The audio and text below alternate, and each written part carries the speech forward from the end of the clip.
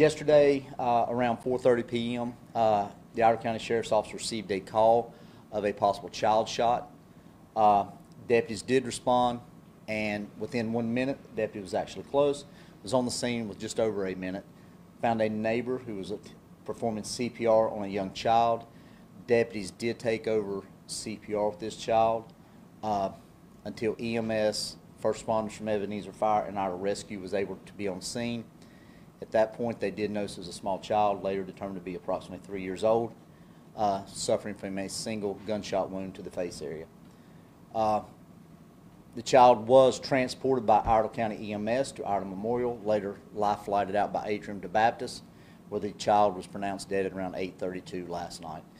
You know, we make this release, obviously it's a tragic, sad event, but we want to be respectful of the family. We want to praise the family. It's a tragic thing. We hate what they're going through, but also remember all the first responders and those in that community as well.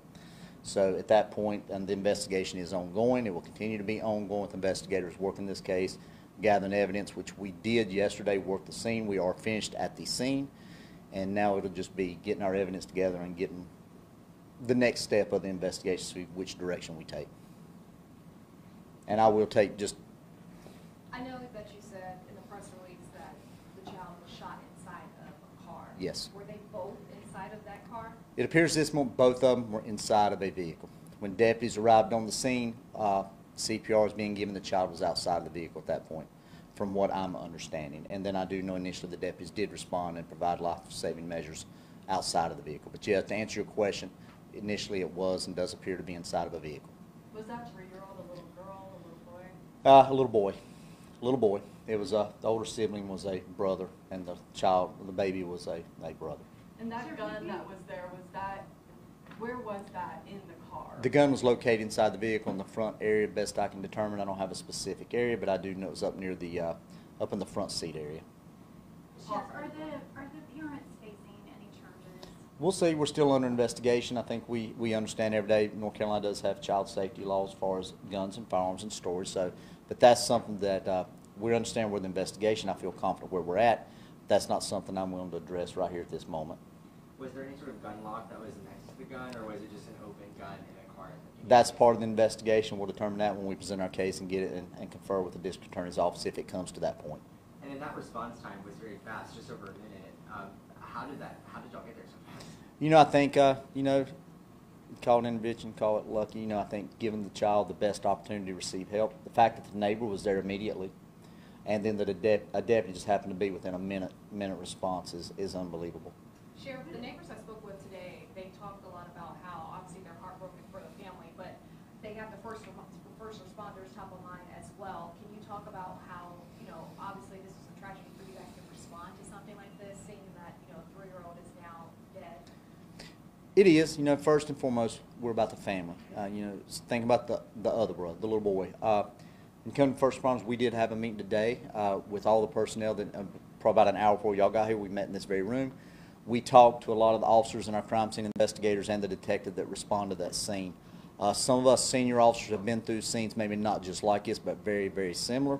So we want them to lean on us. There'll be continuations tomorrow at some traumatic, I guess, meetings where we'll meet at our rescue. There'll be some at local fire departments, and there'll be a lot of counseling sessions. You know, we as an agency here will make sure that these younger officers understand that we're here to help them.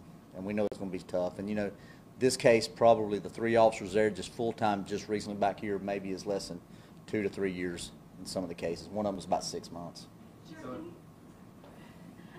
you talk about the neighbor's response and just jumping in there and doing CPR? You know, I don't know if there's much I can sit here and say other than just, you know, it's unbelievable. It's unbelievable they jumped. When it come to it, everybody jumped in to try to save that child. And to be there supportive for the mother. You know, the mother obviously heard it, was there close. I cannot imagine what she's going through. You know, being the mother, you know, a small child, and on top of that, your own child. So, you know, hats off to the neighbor. And then, you know, a 5-year-old shoots a 3-year-old. Obviously, it doesn't look like to be intentional whatsoever. It was an accidental shooting. Yeah. And it's preventable at that point. Does that make you a little even more frustrated and upset that this happened? That it could have been prevented?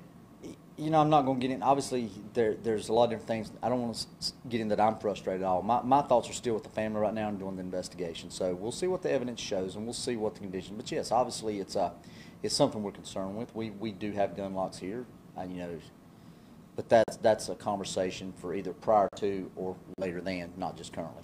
Have you been talking to the parents? Are they cooperating? Oh yeah, absolutely. I think we've been in close communication with our parents, with the parents, and I think they're obviously where I think they would be at this point. But I think there is a, yeah, we'll continue to provide that connection. I mean, we want to do that. Sure. What do you have to say to other parents who are gun owners with younger children in the house? You know, you just mentioned that you guys have gun locks here. Yes. Do you want to reiterate that message to other Well, parents out there? Yes, I'll say what we've been saying for the last forever. I mean, for years and years and years. There's always safely secure your weapons. When you purchase a weapon, you sign a document that says you will safely store that weapon. Just, you know, understand things can slip your mind, or hey, it may not happen, but this is a perfect example. Always prepare for the worst. Always think about that young child, think about that young adult, think of anybody that may not be familiar and understand what can happen. So that's the message. As far as gun locks, we give a lot in the community, we buy a lot, and we give out a lot. So that preventive measure is there. And Iredell County has a gun lock program, so tell the public, if you could, how easy it is to come in right here and get one. Yes, sir. You can send us. You can download our app, Iredell County Sheriff's Office app. It's on Google and Apple Store. You can see there's a link to it there. It's on our website. You can send us a Facebook message. You can simply, like you suggested, walk in the front door and ask us for a gun lock, and we have them.